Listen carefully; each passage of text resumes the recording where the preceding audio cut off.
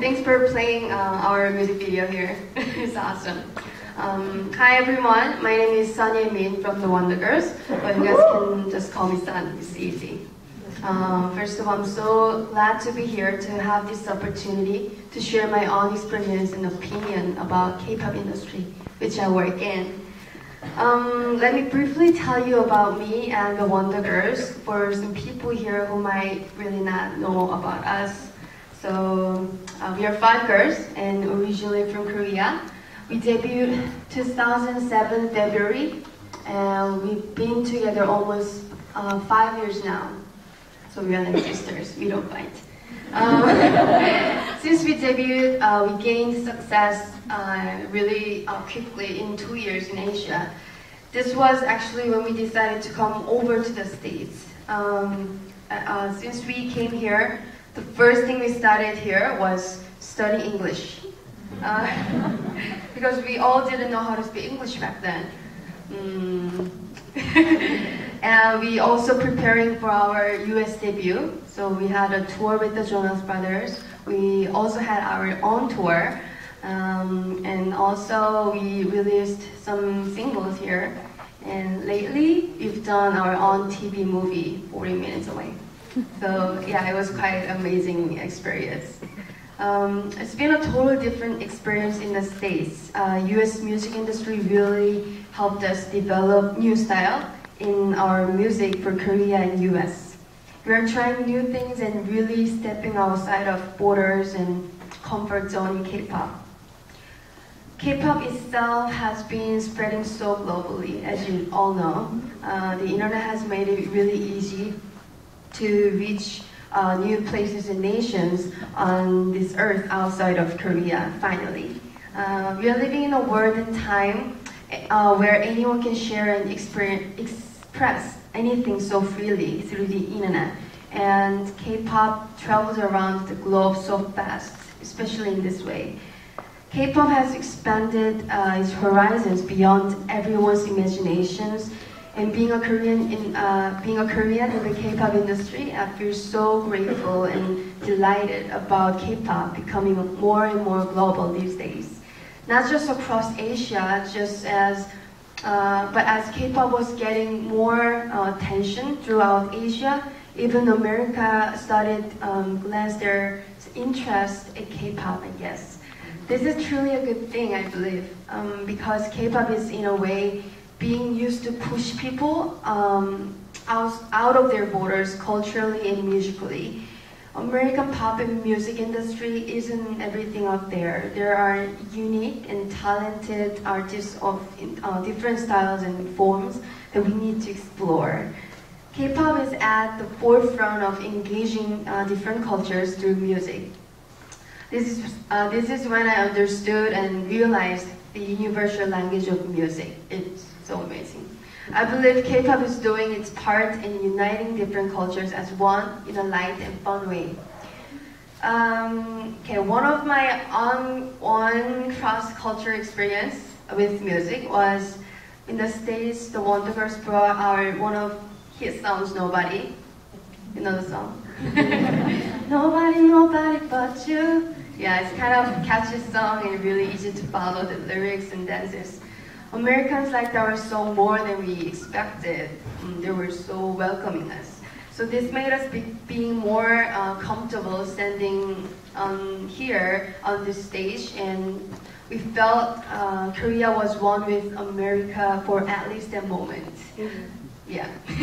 As you all know, Psy's Gangnam Style is also a very good example of a K-pop bringing cultures together. We see people from totally different cultures and countries dancing the same dance online.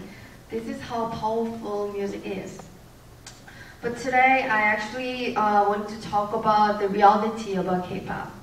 There are 2 things that I feel that is very kind of dangerous in the K-pop industry. First thing is, there are so many young people who debut at such a young age. Usually young people audition for becoming an artist these days. I also auditioned for our company when I was just 12 years old. And 6 years later, I debuted as the Wondergirls. We have a training academy system in Korea. just like Motown in the past.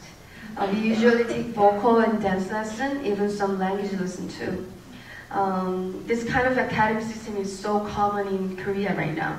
But the problem is they debut at an age that is way too young. It's so easy for them to get disappointed in the reality of society at such a young age. Kids that age should be in school, attaining an education, and interacting with their other friends their age. But there are many stressful things and so much pressure for young kids in this industry. So one of examples is people usually comment about what artists do even in their personal life. Artists are not free to live as normal people. Artists are judged based on everything they do as an entertainer in this industry. Also, because of their young age, they don't even understand the kind of lyrics sometimes they're singing. So rather than being artists who truly convey a message with their talents, they are forced to become just entertainers to the audience. In K-pop, there is a dangerous culture where artists are solely entertainers. They produce music just to please the audience, even out of their own will. So, second thing is the danger of the idol concept in K-pop industry. Idol usually means that is something or someone you not only look up to but even worship. You follow exactly what they do and want to become just like them. The reason why some artists in the K-pop industry are called idols is because young people of Korea actually worship and want to be just like some of the young artists. However, the young artists sometimes don't even know the message they're giving. This can be dangerous in making new trends and influence in our young generation. The young people will always do whatever these so-called idols do. When there is so much power of influence, it is always easy to use it in an evil or bad way as much as it is for good. We always must remember this as artists, not just entertainers. So, as my personal experience, of course, I didn't know about the importance of power and influence of music. As a singer, when I debuted, I was also too young to think about this sort of thing seriously at the time. But as I grew up in this industry, I was realizing how important my job was more than I thought. When I get a letter from my fans, there are many people who said they consider me as their role model and even mentor. This is something I've never expected, and also started realizing how powerful music can be as a tool of influence. Even people who are not Korean could be influenced by us, our music, and what we do in our generation. So from a certain point, my attitude about what I do and sing as a singer has changed from what I used to dream about. I realized it is not just for enjoyment and fun. It is something so much deeper and meaningful than what I thought. So every time I do something in my job, I always remind myself of what this means to me and all the people who listen to or see what I do out there. We're no longer just about young idols having fun and enjoying our fame and success, but there is so much responsibility now.